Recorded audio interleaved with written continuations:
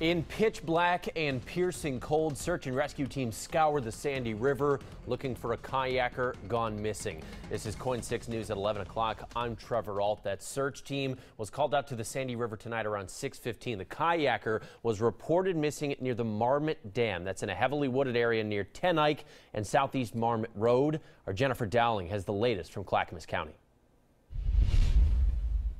I'm standing near the Revenue Bridge in Sandy, just off the Sandy River, where the search is underway for a missing kayaker. Now, fire crews have been out here since about 5 o'clock this afternoon, and you can see just how dark it is.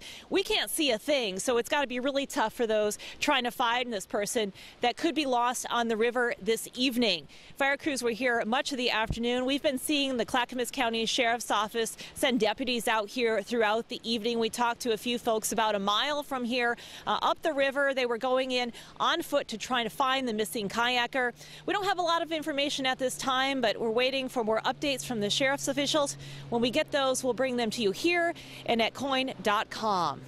In Sandy, Jennifer Dowling, KOIN 6 News.